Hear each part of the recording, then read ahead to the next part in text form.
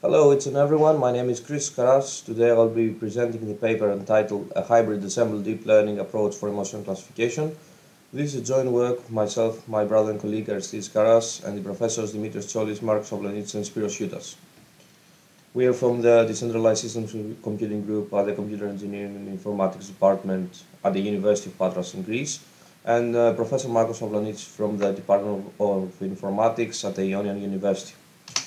Starting off with the introduction and generally speech processing, which is the first part. In this work, we develop a two-phase model containing two parts.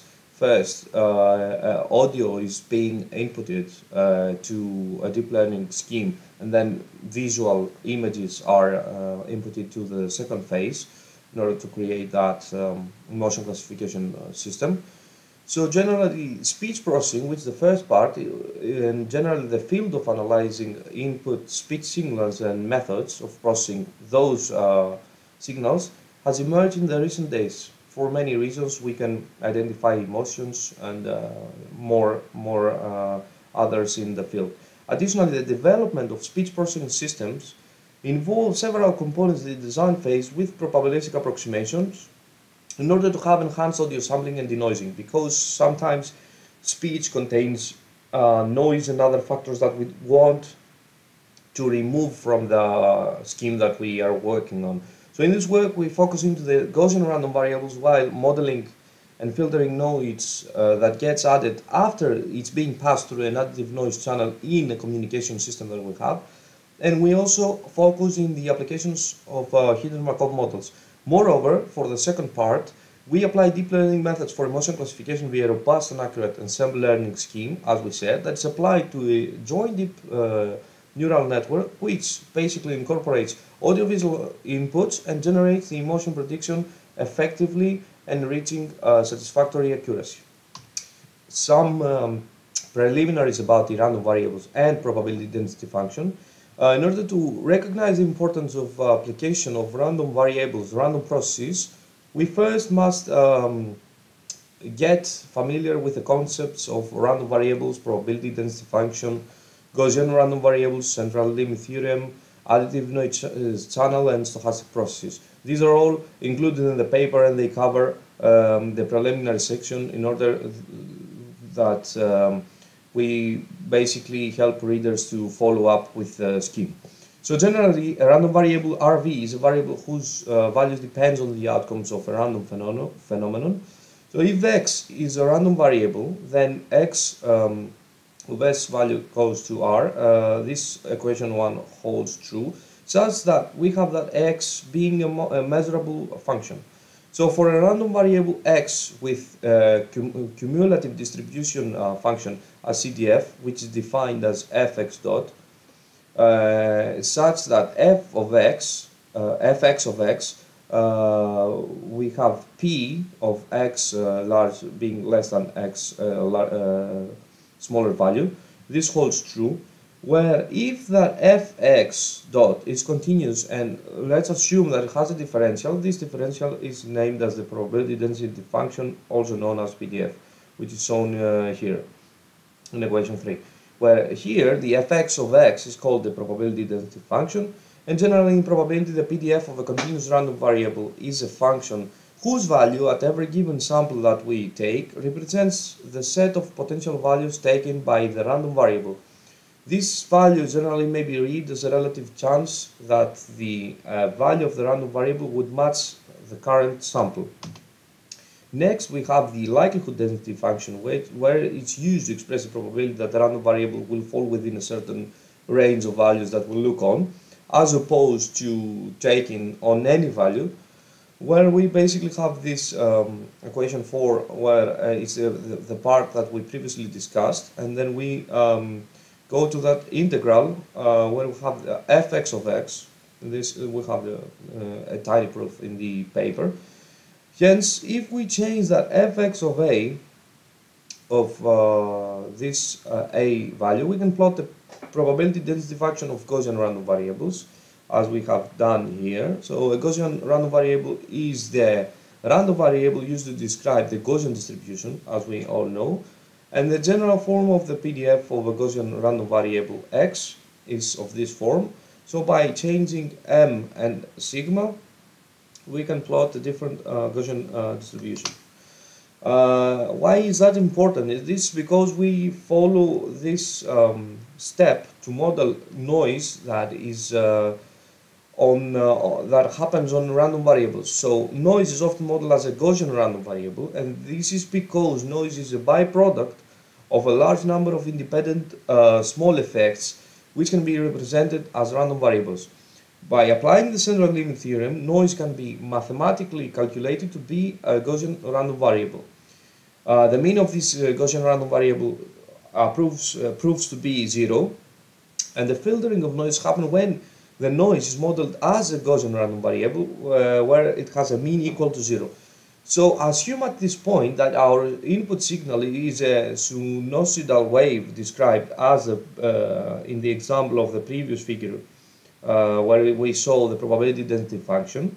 And as it passes through an additive noise channel, noise gets added to that channel as shown here. So we have with blue color the original speech signal, and we have the noise highlighted with orange, where basically this is what we want to remove. Next, to perform the speech enhancement and to filter the noise and try to remove it, the filter works by calculating the average of all the values of the signal from A to A plus M and mapping it to a state A plus M plus 1 TIF point, where we have A, which is any point in the signal domain, and we have M to be a constant. Therefore, we reach here where N is S plus G, where N and G are the noisy output signal, and input speech signal and noise are modeled as Gaussian random variables. So the filter takes input N and gives an output signal which is expected to be close to that S. So let this output to be O. From the above analysis we have that O at A plus M plus 1 is that sum here divided by this constant M. So replacing this leads us to that sum divided by that constant, which is basically that sum that we want to calculate. Therefore, by doing this approximation, we can model this filter signal and the original signal which is shown here. So we basically want to look on the original signal where we don't want to have the noise that would affect the emotion classification, which we do later on this work. A few words about the Hidden Markov models, where we utilize them in order to perform speech enhancement and to identify sentences, sequences, and words. So Hidden Markov models are capable to solve such problems as the one that we discussed when we want to model voice signals. And generally, Hidden Markov models are characterized by 5 parameters, as shown here. So we have the set of n states, Q, where we have state 1, state 2, state 3, up to state n. We have the set of t observations, O, from O1, O2, O3, up to OT, as many as the observations that we have. We have the probabilities of state transition, where is the probability of transition from Si to Sj, which is denoted by Aij, and this is stored in a transition probability matrix A.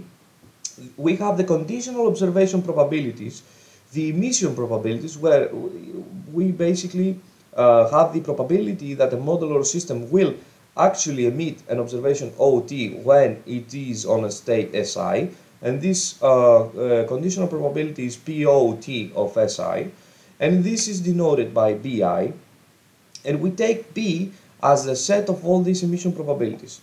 And next we have the probability of state initialization, the probability that the states of an Hidden Markov model begin from a state Si, and this is and as we said, they go to Sj, and this is denoted by Pi. So generally, HMMs are used to model some unit of speech, a word for example, and lastly, concatenate a single unit into larger units phonemes to words, words to sentences, and so on. Lawrence Rabiner characterized these three as the three fundamental problems in HMMs. The problem one is the likelihood. So given an HMM lambda and an observation sequence O, we have to find the likelihood of this probability, of the conditional probability O of lambda. We have the problem two, which is decoding, where given observation sequence O and an HMM, we have to estimate the best hidden state sequence Q, which basically maximizes the probability of observation sequence. And we have the problem 3, which is training, where we have to adjust the parameters to maximize the probability of observed sequences. Next, we have the proposed joint architecture and the first model that we implement. So as we already discussed in the proposed scheme, we integrate the audio modeled previously as a random variable and also deep learning method for image recognition, and we utilize both techniques to have a hybrid ensemble learning method. And next, as we said, we utilize both models. We have the audio input on this side, we have the visual input on the other side, we have the lookup operation, the convolution operation, the max pooling, and when these are fully connected, we have the loss function, and we basically structure the whole network as this. To construct the first model, we use a dense layer of shape 1024. We have another dense layer of parameter of the shape 128. We have the dropout. We have another dense layer, and finally we have one more dense layer of shape 7. Next, we have another model, so we can evaluate both models. We can compare them by themselves. So for the next model, we use the VTG16 model where we implement it in Karras. And this time the model construction is a bit more complex than the previous model, where we basically include more layers and more parameters. The input consists of an array of size 48 by 48. We have two layers followed by a max pooling layer with a filter size 2 times 2, and we have a dropout layer here.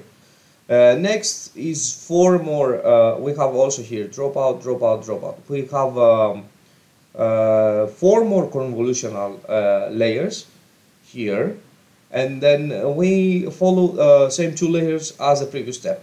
Then we have flatten output, and we pass it to two more layers, and it gives us slightly more than 22 million trainable parameters as shown here, while the previous model had 50 million parameters, where most of them were pre-trained. Here we have the architecture of the model. So we have a convolution 1, convolution 2, we have pooling. Next we have two layers, we have pooling, 3 layers from pooling, and so on. And then we have the output here. A few words as per the dataset. The dataset for the image recognition part contains almost 36,000 rows and 2 columns. The data is comprised by 48 by 48 facial photos with grayscale. Faces here have been registered automatically, so they are roughly centered and they occupy the same amount of area in each picture. And the columns in the data contain a number from 0 to 6 and an emotion. So number 0 is for angry, 1 is for disgust, 2 for fear, 3 for happy, and so on. The pixels are one long string, and they are grayscale from 0 to 255. The pixels are processed depending on the model that we use, and the training part has 20,000 images, and the testing has 7,000. So we sample and we utilize a portion of the whole dataset.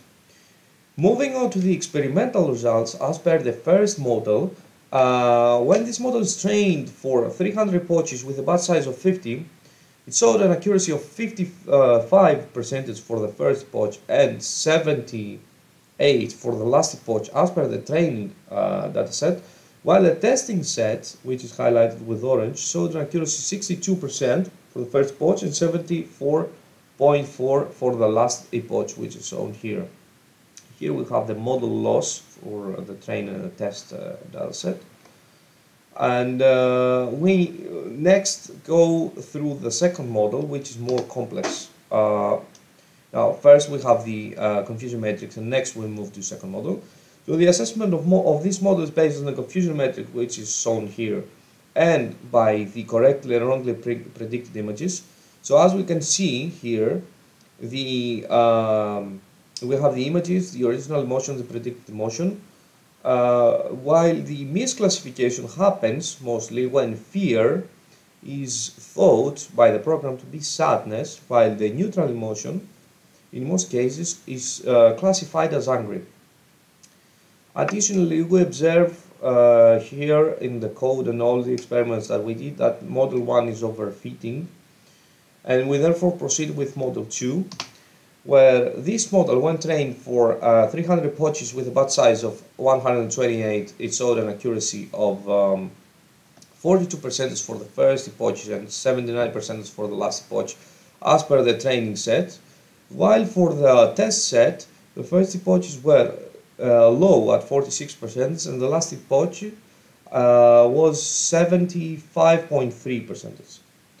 At this point, the test and validation result peaks higher than in the previous model, as we can see from here. It peaks around 79%. I think this number is wrong, it's 79%, but it's the performance higher as we can see from here. And as per the model loss, the model is significantly lower than the first model, and this time the model is overfitting again, and we optimize it more, but it's lower than previously. As per the confusion matrix, which is shown here, the predictions appear more accurate than previously than the first model, and although the results are comparable to model 1 overall, this time the model is more robust with higher accuracy and lower loss. And as per the predictions, this time they are more accurate with just few examples. Here we include 10 images in the original motion and the predicted motion because there was no space to include more, but generally with model 2 the predictions were more accurate. We have just a few examples where the program misclassified fear with sadness and fear with angriness. In conclusion, in the context of this work, we had identified in the first part many crucial applications of probability in speech processing and image processing. Initially, we started with speech enhancement, where we include filtering of signal as it comes through an additive noise channel. We applied concepts of Gaussian random variables of the central limit theorem and random processes at a constant time. We related the input noise and output of that additive noise channel as random processes, and then we view them in constant time, considered to be as random variables. We applied knowledge that we already have on Markov chains and stochastic processes to get more complex models like the Hidden Markov models, where we relate a sequence of states of observation that are seen and aid us to determine the hidden states that the system would have passed through. And this process was distributed into three fundamental problems, as we saw in the preliminary section of likelihood decoding and training, and we presented briefly how this can be solved. In the paper we have more proof about how this can be solved. And lastly, we integrate the two proposed schemes for emotion classification. Due to shortage of time, we couldn't include everything about the speech processing and image processing and all the things that we did, but generally those two incorporated schemes were performed well on how to predict the emotion and to classify it successfully. Future directions of this work include the integration of the two schemes that we created with more sophisticated models than those of the Hidden Markov models, and we want to create a Bayesian neural network, and the deployment of the proposed scheme in real time.